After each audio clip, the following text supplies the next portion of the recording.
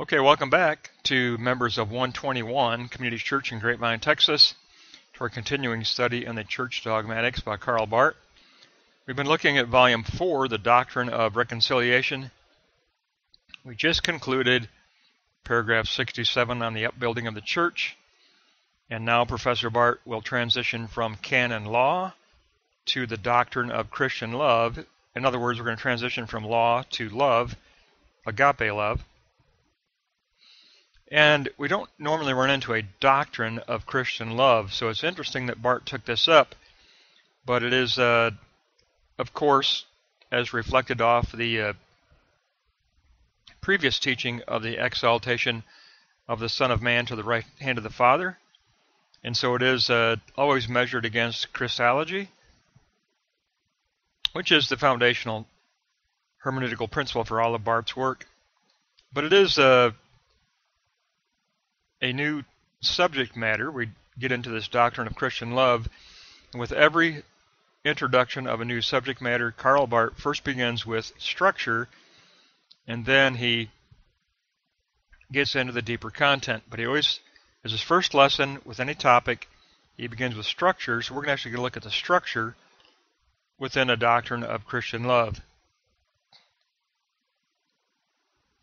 So it will be a unique presentation because we don't normally see this kind of a topic taken up as its own category. But Professor Barth gives us a very detailed look at structure with the doctrine of Christian love. Let's begin in Block 1. We'll take a look at the concept of the love of self-giving. Man encounters Christ in his royal office as Lord and his exaltation in the living reception of faith, where we find ourselves endowed with spiritual gifts for the ministry of service, and that will include our decision for the direction of movement as present in the Lordship of Christ and the Gospel. This endowment and this direction coordinate with us. They coordinate us with Christ as members of the Soma body. So we take up the endowment of spiritual gifts coupled with the direction that we see in the Christ event, and by taking up that gift of the Spirit and the direction, we coordinate ourselves, our lives with Christ and with His direction of the salvation of all humanity and sanctification of all humanity. And by taking up that coordinated stance, we join as members of the Soma body, and Christ is the Kephali head of the church. So we enter into personal relationship of being a member of the body under the guidance of the direction of the Kephali head of Jesus Christ, exalted as Son of Man. And so our act of surrender and correspondence is an act of the love of self-giving, or what Barth says is agape love. He quotes Galatians 5:6, which tells us that faith and love are inseparable. Faith always works through love. They are two sides of a singular, inseparable event. Faith and love are inseparable. So we really are looking at the love of self-giving, and that becomes a fulfillment of the law, says Barth.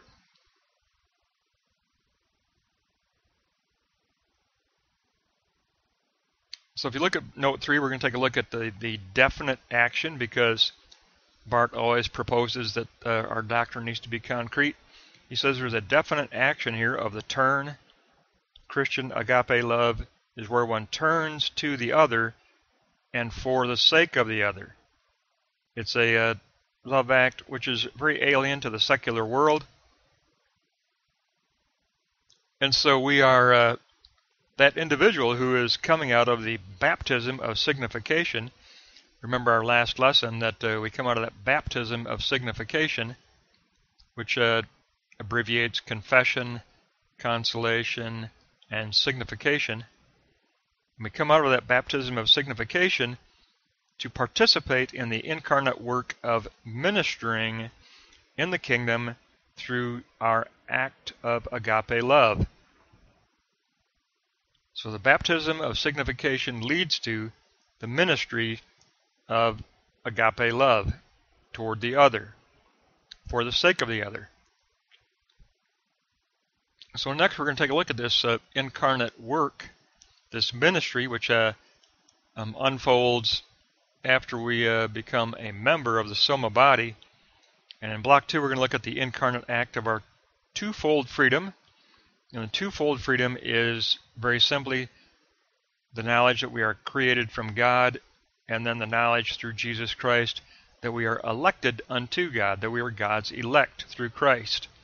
So a twofold freedom in knowing that our original created human nature is a human nature from God, and that our fallen state is redeemed in an atonement of being elected unto God through Jesus Christ. It's a twofold freedom. It's twofold freedom in creation and in atonement.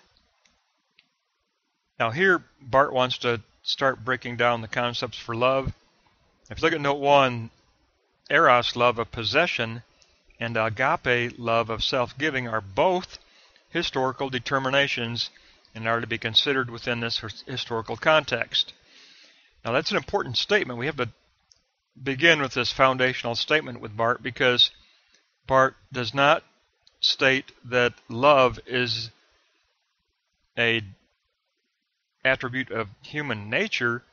It's a historical consequence of human nature, but it is not the core human nature. The core human nature is that likeness unto God that we have been gifted with in creation. But that nature, that human nature, is not where we look at the doctrine of Christian love. The doctrine of Christian love must address historical determination, says Barth. That's a very foundational statement there. You got to remember, this is his starting point, that eros, love of possession, and agape, love of self-giving are historical determinations. That's where we consider this doctrine. They are obviously antithetical determinations. Now note too, as historical determinations, eros and agape are to be evaluated dialectically in their influence on the practical form our human nature can take. So again, he says this attribute of either eros or agape is that which qualifies that practical shaping of the way that we're going to minister toward others. It's going to shape our practical phronesis. In Greek, that's the concept of phronesis. It's going to shape that phronesis stance in the way that we approach others in our community, and if we take up that concept of fellow humanity. So in note 2, as historical determinations, they're to be considered dialectically in their practical form that human nature can take. And Barth gives us 2 axioms that are very important here. First axiom is of the love act. In the act of love, man enters the realm of something new and out of the ordinary, which will necessarily result in relating to his core of human nature.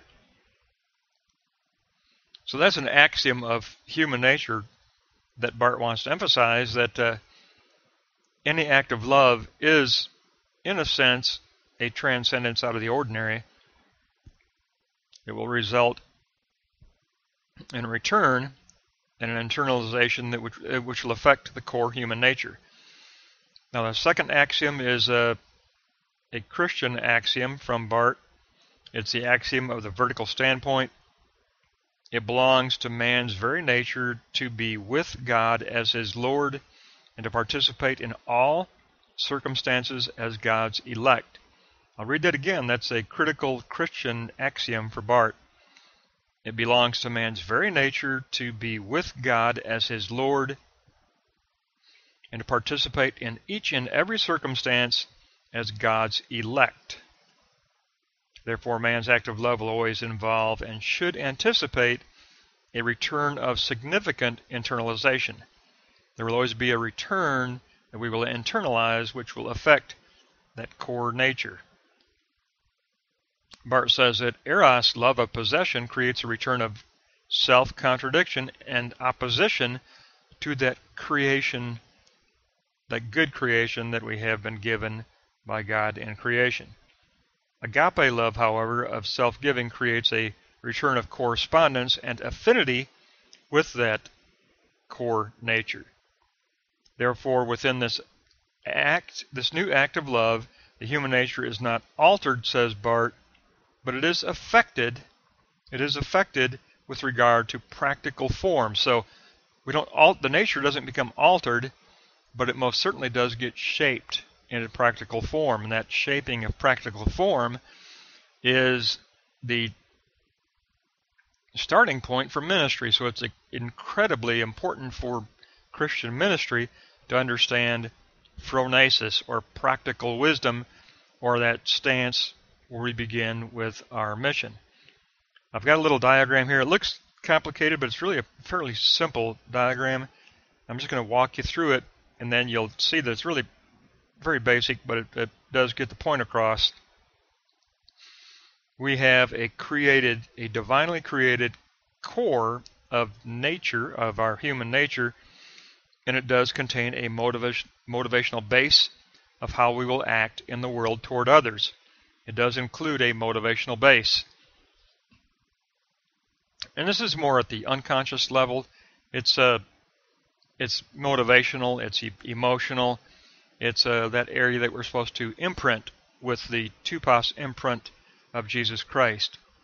That's in various scriptures throughout the New Testament.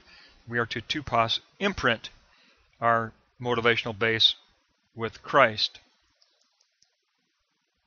But we go out of this initial nature with an act of eros, love of possession, and if you follow that arrow, you'll see that it turns back towards the self in self-contradiction. We end up contradicting ourselves. We get a return of contradiction, and that becomes an actual negation or an opposition to our true self. However, if you look at the arrow for the act of agape love, of self-giving, that goes out in the world and then returns as correspondence. We actually get a reinforcing correspondence of that God intended human nature.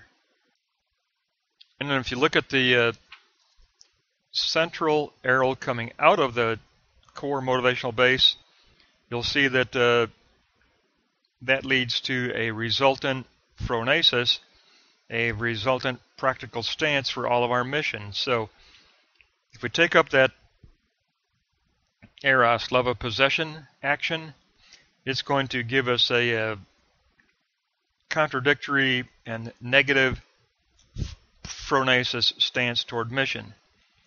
If we act in the agape love of self-giving, we correspond with that God-given human nature, and we have a practical phronesis stance, which is very much in tune with what God desires for mission. From here we want to look at block 3. We want to take a look at the resultant horizontal standpoint, which evolves out of this vertical standpoint and the practical phronesis that results. Now in block 3, the horizontal standing as serviceable environment or environment with transcendence. Barth says, in Christ we are directed toward the I-thou encounter. That means we affirm the concept of fellow humanity, and which gives of the self without any anticipation of return or benefit. We don't act out of expecting something back. And so we can take a look at the difference between I, it, and I, thou. Agape action equals the orienting of the human nature on God and a movement of transcendence which affirms fully the concept of fellow humanity. Eros, love of possession, and eros action is an orienting of human nature on self-love, That reduces transcendence to seeking only that which serves the self. There is the role of the quickening power of the Holy Spirit that takes place, and it lifts agape action into becoming triumphant action, which corresponds to the kingdom of God. It also will sustain the agape action as imperishable. It will have eternal sustainment. And the Holy Spirit will continually call man out of the kingdom of eros and into the kingdom of God, or the kingdom of agape. So when you reflect this off Christology, Barth concludes in this final statement by telling us that our atonement, our reconciliation, when looked at against the concept of love, means that we're continually being called by the word of Christ through the Holy Spirit to turn away from the kingdom of the eros possession, which is the world of sarx, flesh, and turn toward the kingdom of God, which is going to be a kingdom founded on the agape love of self-giving. So that's our concluding axiom, our concluding truth, and Barth wants to conclude by taking up the doctrine of reconciliation in this conclusive statement with regard to the concept of love. We're called out of one kingdom and into another, and this is continual. We are always addressed in our historical situations with the Holy Spirit seeking to get us to negate the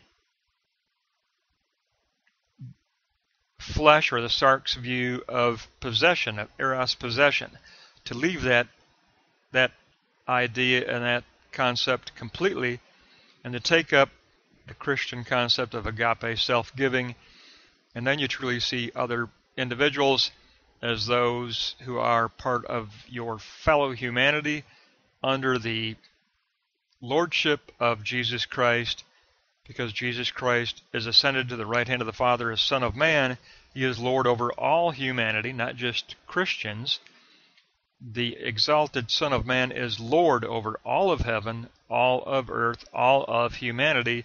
We participate in that fellow humanity through the self-giving action of agape love, and negating that previous stance of living according to the flesh, according to sarx, and being immersed in a kingdom of eros possession. We give up the kingdom of eros possession. We want to live in the kingdom of agape self-giving, and we want to seek out those who we want to show them the benefit of confessing Jesus Christ as ascended Son of Man, as the source of reconciliation, as a source of liberation, as a source of salvation, and a source of completed objective historical atonement. We want all the world, all of humanity, to gain the tremendous grace and benefit of this confession of faith. So our action needs to take up that little diagram in block 2, and to negate that first arrow of the act of eros, love of possession, and to affirm that second arrow of the act of agape love of self-giving. Then we will receive correspondence after correspondence after correspondence, and it will reinforce our motivational base. And what will that do? Well, it will more deeply imprint the tupos imprint of Jesus Christ into our motivational base. Continual action in agape will continually reinforce correspondence, and that reinforced correspondence increases the pressure of imprint on our motivational base, of imprinting the person of Jesus Christ and his reality and truth into our motivational base. It's the image of the imprinting of a face on a coin. That's tupos in the Greek, tupos imprint. Through the agape action of love, we reach correspondence after correspondence, and tupos imprinting becomes deeper and deeper and more significantly deepened in our motivational base. And then our resultant phronesis is always going to be a stance of the way, the truth, and the life. It'll be a phronesis of being directed by the way of Christ.